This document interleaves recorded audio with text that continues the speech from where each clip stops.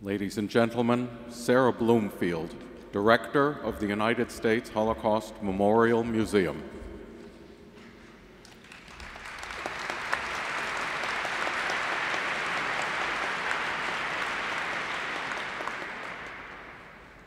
Mr. President, Madam Speaker, Elie Wiesel, distinguished guests.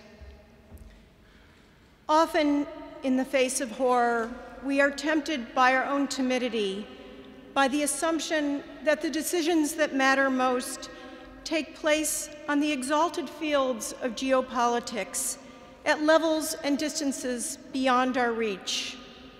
But governments are run by individuals. In this great country, government is held accountable by individuals. Genocide is carried out by individuals, and individuals have the power to respond. One individual did in 1943, at the height of the horror, from the unlikeliest of places. I say unlikely because John Paley was an unknown 34-year-old lawyer working at the United States Treasury Department. Deeply troubled by the reports from Europe, he learned that the Romanian government had agreed to release some Jews and send them to Palestine in return for compensation. Unfortunately, the British refused. So later that year, Paley and Treasury Secretary Henry Morgenthau recommended that these same Jews be admitted temporarily to the United States. Their idea was rejected. This was 1943. Paley was frustrated. He knew that over a year had passed since our State Department received the news that Germany planned to murder all the Jews of Europe. And Paley had discovered that State Department officials were deliberately suppressing this information. So he co-authored an 18-page memorandum to the Secretary of the Treasury. It said, "Our State Department failed to take any steps to save any of these people. Although it has used the devices of making it appear that positive action could be expected, in fact, nothing has been accomplished." The memorandum's shocking summary read, "Unless remedial steps of a drastic nature are taken immediately to prevent the complete extermination of the Jews, this government will have to share for all time the responsibility for the extermination."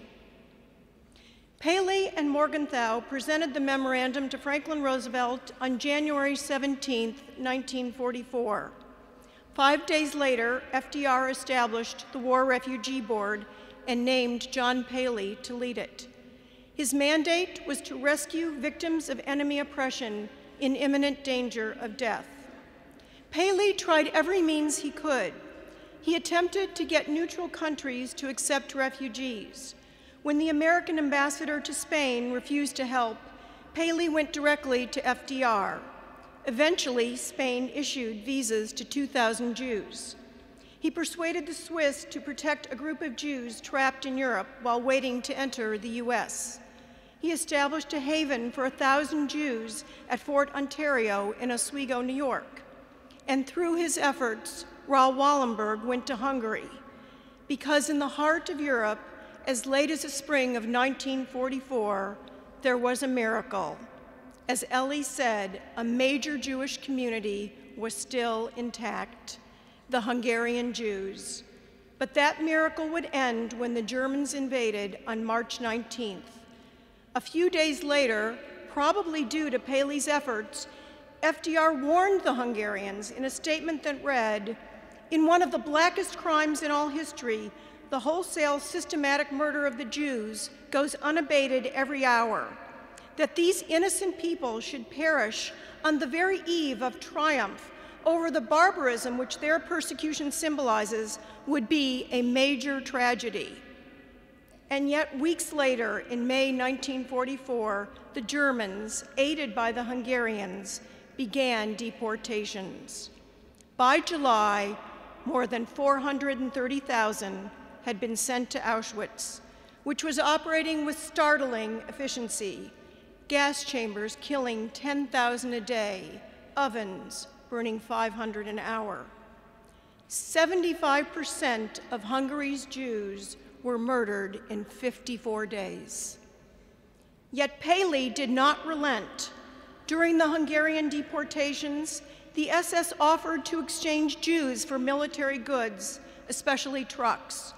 Knowing the Allies would never agree, Elie urged negotiators to string the Germans along as much as possible in an attempt to save lives.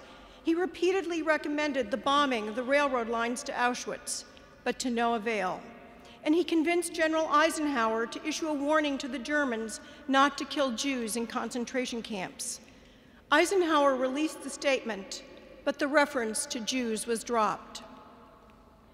The War Refugee Board was created almost a year and a half after the US government knew about the plan to murder the Jews of Europe. John Elie was just one individual in a massive bureaucracy that was focused on war and tinged with anti-Semitism. Through the War Refugee Board, he managed to rescue 200,000. Yet from the time the War Refugee Board was established until the end of the war, 770,000 Jews were murdered, including the Hungarian Jewish community. As Elie said, what we did was little enough, it was late and little. And we would agree. Our government felt short, tragically short. But an individual acted, a young lawyer in the Treasury Department. He acted not out of duty to his job, but out of responsibility to humanity. Today, we remember the victims for whom there were no choices. Today, we recall those whose seemingly inconsequential decisions made the difference between life and death. And today, we honor a young, unknown lawyer named John Elie, who 65 years ago struggled against many obstacles in the simple belief, one to which we dedicate ourselves anew, that what you do matters.